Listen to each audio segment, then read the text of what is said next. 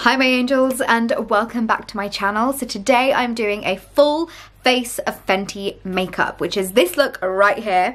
You'll get to know my favorite products, you'll get to know the products that I don't generally reach for, and also I've created this very easy, not so like autumn wintry kind of makeup look. I just felt like doing something with a bit of colour. So if you guys want to know my full thoughts on the full Fenty range, apart from the mascara because I genuinely don't have that, then please keep watching.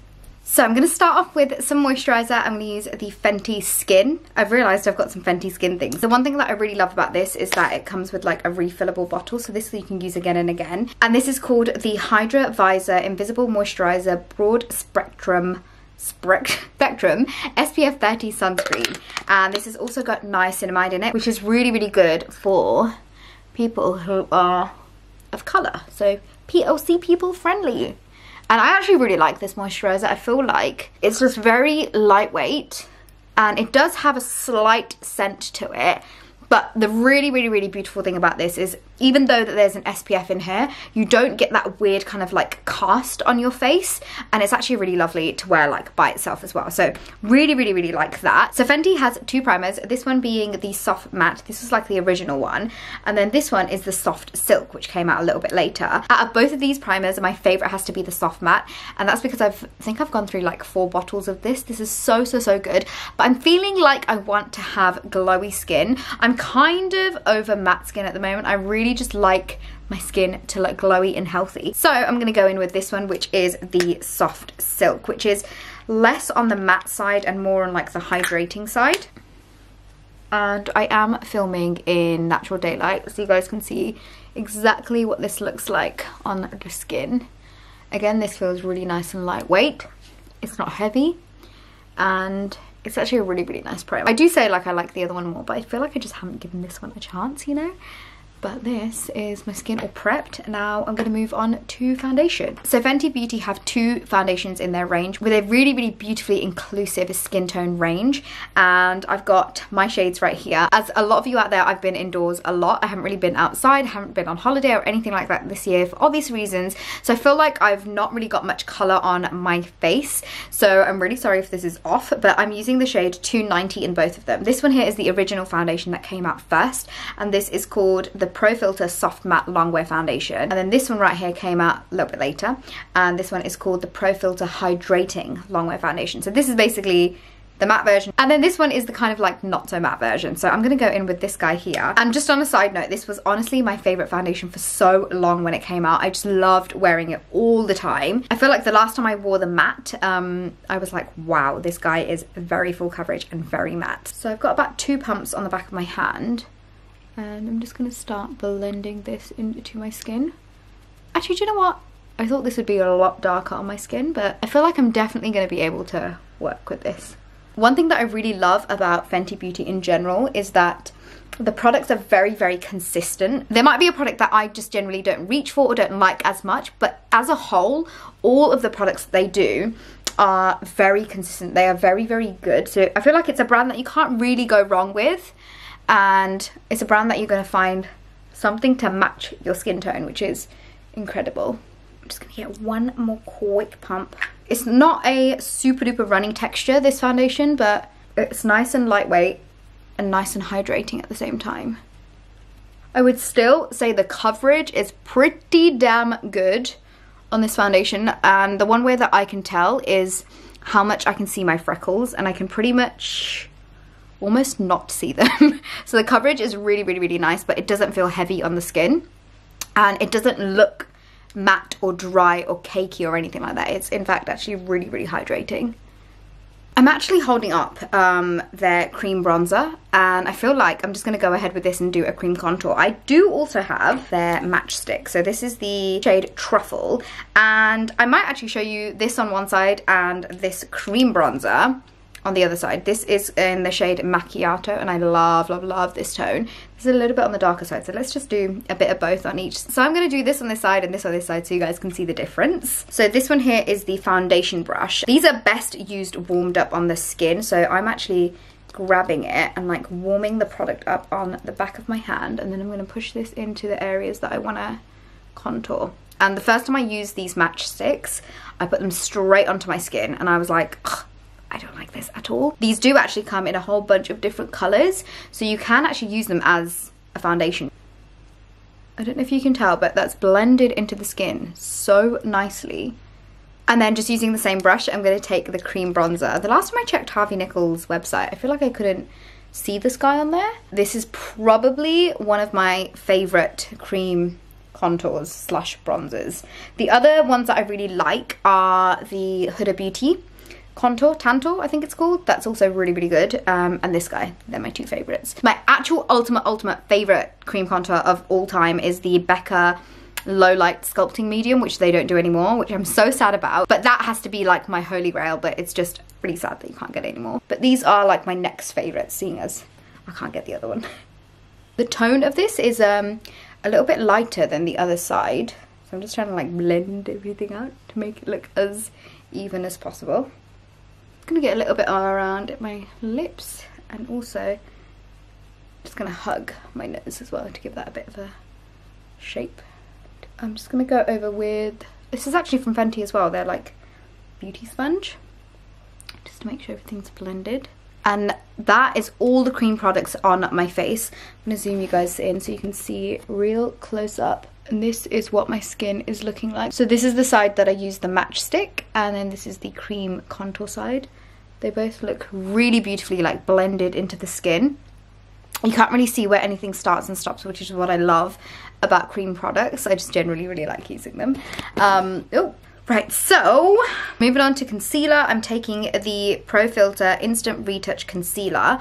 I like my concealer to be a little bit brighter than my base, so I'm using the shade 180 here, which I can't remember the last time I used this, but we're going to give this a go because I can't remember my thoughts on this, if I be completely honest with you guys. I'm just going to get this onto the usual areas that I want to highlight and brighten. A little bit on my chin and my forehead. This is quite like thick in consistency. Like if I pop this onto the back of my hand, so you can kind of see the consistency of this is quite thick. I really, really like the sponge because the tip of it has been cut off, so you can really get close up underneath the eyes like this, and that's just really nice and brighten that whole area up. It kind of reminds me of the NARS creamy concealer, but like a slightly thicker version of that. Like if you were to like amp that up a notch, this is what it would be. Okay, I'm actually going to put a little bit of eyeshadow on, so I'm just going to use this to prime my eyelids. Now I feel like I can start setting everything in place. I've got two setting powders here. This one is the loose powder. This is called the ProFilt'r Instant Retouch Setting Powder, and this is in the shade Banana. And then the other powder that I have is this one here, and this is called the Invisimatte Blotting Powder. I actually really like this to set my under eyes. I feel like it gives this really beautiful like blurring effect. Let me show you. I'm going to zoom you guys in again very quickly, and I'm going to use the brush that it comes with as well. Give it a quick little twirl and tap, and pushing that in underneath the eyes. I actually haven't picked this powder up in so long, and I have a feeling I'm going to fall back in love with it again. So I don't know whether you guys can tell on camera, but this side of my eye just looks so blurred and quite matte compared to this eye, and this also lasts so long on my skin. And I never really tend to get very oily whenever I use this, because I've got to be really careful with setting powders, because sometimes I feel like I can get a lot of oil come through, like especially in like my nose area, whereas this one doesn't do that. And just so that I'm trying as many products as I can for you, I'm going to use the banana powder on the other eye. This is actually the first time I'm using this, so I'll be giving you my first impressions on this. I like to pick it up on my sponge and then press the product into my hand, and then just start pushing that into the skin. Whatever's left, I'm just using that on my chin and forehead, a little bit around my mouth. So this banana powder has got like a bit of a yellow undertone to it, and this one is pretty much like a universal colour that anyone can use. So I do find that this one has got a little bit more coverage on this under eye, purely because of the colour of this powder, whereas this one's looking a little bit more brighter and lighter. Time for bronzer, and I'm going to take this shade right here, which is Ting, and this is the Sun Stalker Instant Warmth Bronzer. I think if I had to tell you guys like my least favourite product from Fenty, it would have to be the bronzers, because I just feel like there are so many other amazing bronzers out there. And I personally find this bronzer shade that I have, and I'm pretty sure the other ones that I did pick up when I placed an order, they were all quite on the warm side, whereas I like my bronzer to be more on like the neutral side. But I'm just going to get this on in all the areas that I contoured basically. I don't think it's the easiest bronzer to blend. I do find that you have to use like a small amount, because if you do end up using too much, it can look like it's skipped a little bit. But as long as you don't go like too overboard with the bronzer, I feel like you can still make a really beautiful base out of it. And this brush that I'm using is the bronzer brush as well. I went on like all my cream products were done, but I'm actually going to go in with the Fenty cream blushes because I love the consistency of these. This is what I mean about the brand just being so consistent overall. I feel like there are so many consistently good products throughout the whole range. So these guys are the Cheeks Out Freestyle Cream Blush. This one here is the one that I used pretty much all summer. This is called Petal Popping. And this shade is called Fuego Flush. And Nina V got me into this colour because she was like, have you tried the orange? And I was like, no. She's like, babe, you need to try it because it's beautiful. And this really is stunning on the cheeks. I'm thinking I'll show you guys both of them on each cheek, because then that way you get to see what they both look like. I am using the face brush from Fenty, so I'm going to get the Fuego Flush on this cheek. It's just like a really nice subtle orange shade. I'm just going to use the same brush because I'm going to try and even these tones out in a second. But I'm going to use Petal Popping on this cheek. It's just got such a beautiful natural flush tone, and what I really love about these cream blushes is that you can put them on top of powder and they won't like disrupt the makeup underneath. They are really lightweight and very, very easily blendable. But as you can see, this orange looks quite like in your face in the pan, but on your skin it just looks so beautiful. And again, this is Petal Popping on this cheek. I'm just going to do a little bit of a evening out of both of the tones so they look similar. So last step for the base is highlighter. Now when it comes to highlighters for Fenty, I wish they had a highlighter that was like just one colour in one pan, but they do this kind of like double pan situation, which I generally don't tend to go for. I really like a highlight to be like one colour. I don't generally like them when they're like a whole bunch of different colours, like shaded. This is the KillaWatt Freestyle Highlighter Duo in the shade Afternoon Snack, which is this one here, and Mo Honey. And I think I'm just going to kind of swizzle both of the tones like that, and I'm going to get it onto the tops of my cheeks. I do have to say that out of the like cheek products, my favourite has to be the cream blush and the powder side of things, so the bronzer and the highlight. They're not like my go-tos, if you know what I mean, but they are like still very beautiful, but they're just not my like favorite consistency. I'm gonna zoom you guys in. It's not like the creamiest highlight that I've ever seen. It is quite intense because I did kind of go over quite a few times, but it's not like quite creamy like how I like it, if you know what I mean. But everyone has different preference and that's totally fine. But this is what it looks like close up. And the brush that I used for the highlight is the highlight brush, and I quite like that it kind of fits in like the curvature of like your cheeks. I think I'm going to go in with eyes next. I wanted to show you guys my favourite eyeshadow from her range, and that is actually this highlighter. This is called Penny For You Thoughts, and it is so stunning. Whenever I wear this, I get so many compliments.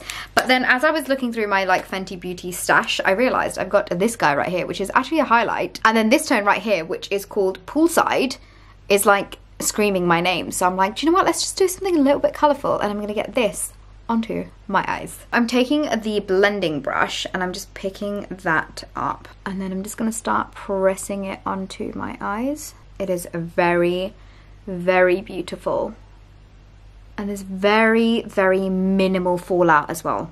I'm just doing the same thing to the other eye as well. And then to blend this out, I'm just going to take the same bronzer that I used in my eyes, and I'm just going to get that into the crease. I feel like after blending this into the crease, it is taking some of the eyeshadow off my eyelids, which I'm just going to go and fix and add a bit more on top. Do you know what? I'm going to use my finger instead. I feel like that's much better.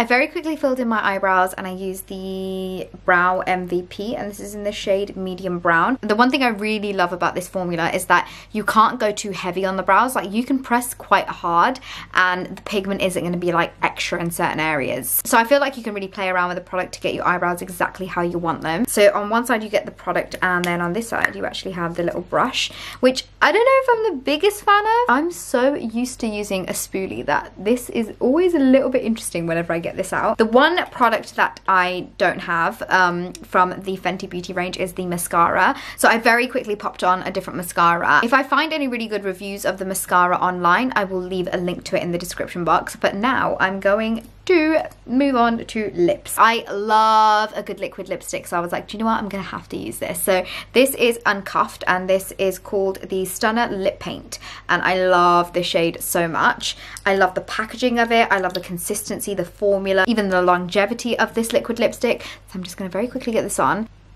and this is honestly one of my favorite colors as well.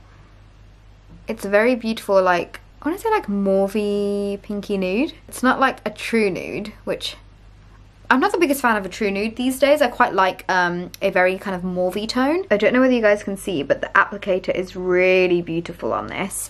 And I feel like it fits into not only your lips really nicely, but you can create a really nice lip line without having to use a lip liner, which is always good.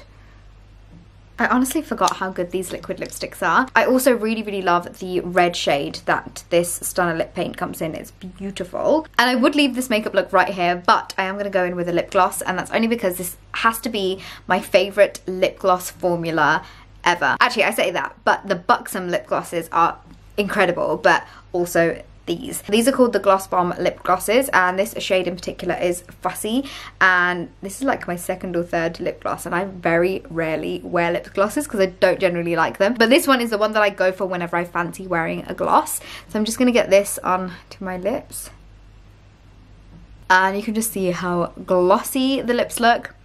They're not sticky at all. If anything, it feels like a lip balm, which is so great when it comes to lip gloss, because personally I don't like sticky ones, I don't like heavy ones. I personally feel like I'm so fussy when it comes to lip glosses, but this Fussy right here is something else. It's so good. And then to finish off, I love using like a setting mist. So this is called the What It Do, and this is more of like kind of like a glowy light setting mist. So I'm just going to get this onto my face.